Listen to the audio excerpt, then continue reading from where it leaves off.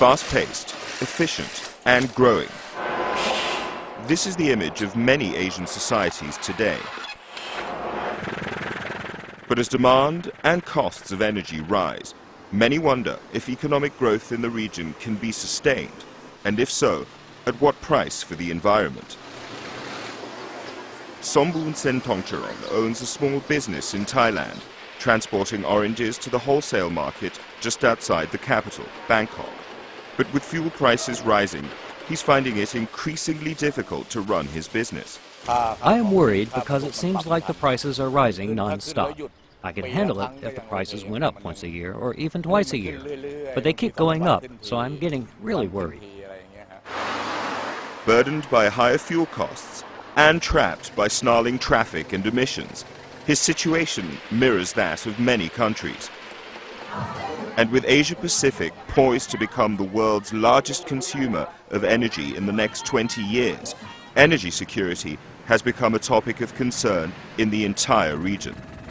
If we are to have energy security, then we need to move away from just a national perspective. Nolene Hazer leads the UN's Economic and Social Commission for Asia-Pacific, known as ESCAP.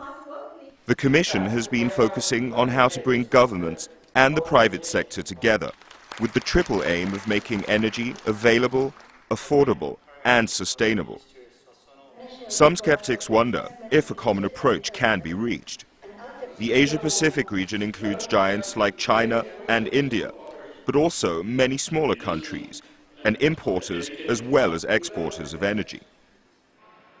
Most will agree that energy waste can and should be reduced, says South Korea's point man on climate change, Rae Kwon-chung. But so far, many governments and even the many private sector are obsessed about increasing the supply.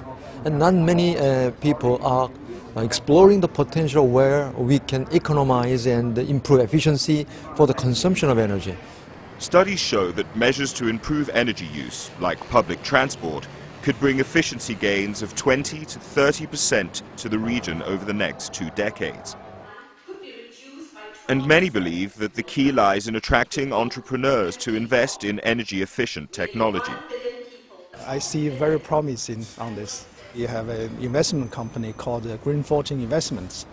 We invest in renewable energy and water businesses in China. But while the fast-growing economies of the region grab most of the headlines, Asia-Pacific is also home to 1 billion people who have no access to electricity.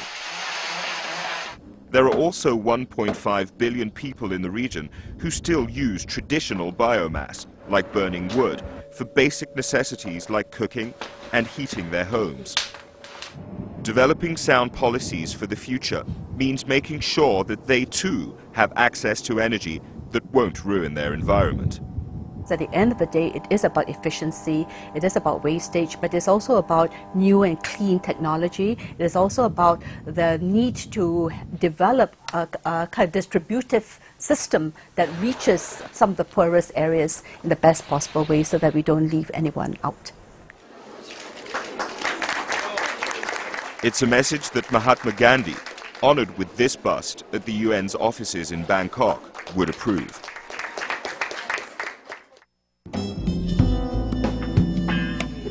This report was prepared by Michele Zaccheo for United Nations Television.